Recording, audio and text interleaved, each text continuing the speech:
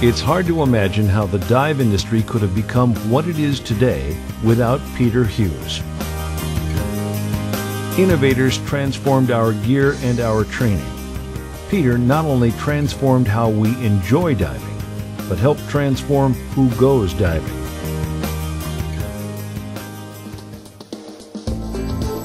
Learning to dive as a boy, by the late 60s, Peter was already involved in dive travel.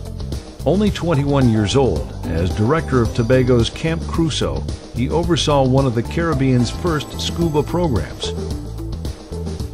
He became an instructor in 1969, and a couple of years later, Peter seized an opportunity that would change diving forever. It was that year that Peter took over a failing fledgling dive operation on Roatan that no one had ever heard of. It was a sailing resort called Anthony's Key Resort.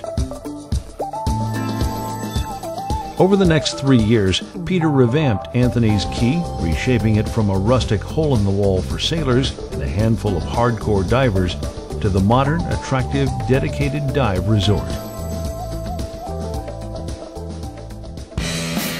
In 1975, recently married to Alice only months before, Peter was ready for a new, bigger challenge. He relocated to Bonaire, and in 1977 jumped on another dive resort that was up for auction, converting it into Dive Bonaire NV. Over the next 8 years, Dive Bonaire drew attention and imitators as Peter killed sacred cows like "if you can't carry your tank, you can't dive," and replaced them with customer-centered philosophy. Let us do it for you.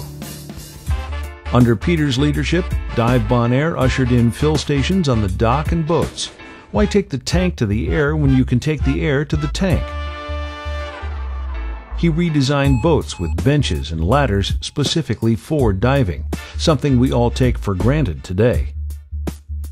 Dumping the chest thumping, he expanded participation by women, and ultimately, why older persons, those with physical challenges and others excluded by the old school view, today enjoy diving.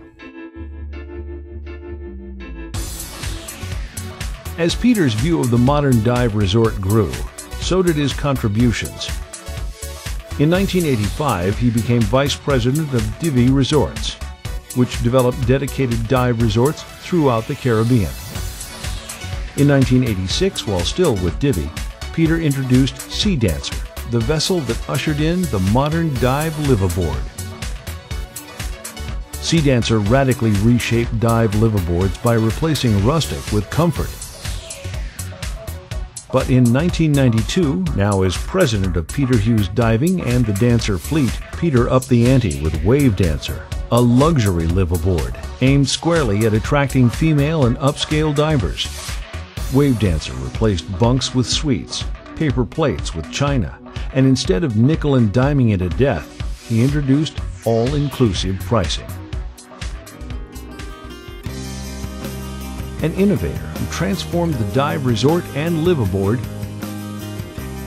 Peter's operations have remained closely involved with environmental preservation. He was among the first operators to install dive site moorings to reduce anchor damage to the reefs. And he is equally dedicated to sharing his experience by training rising dive travel leaders at all his destinations. He's been outspoken before government about the economic benefits and importance of diver tourism.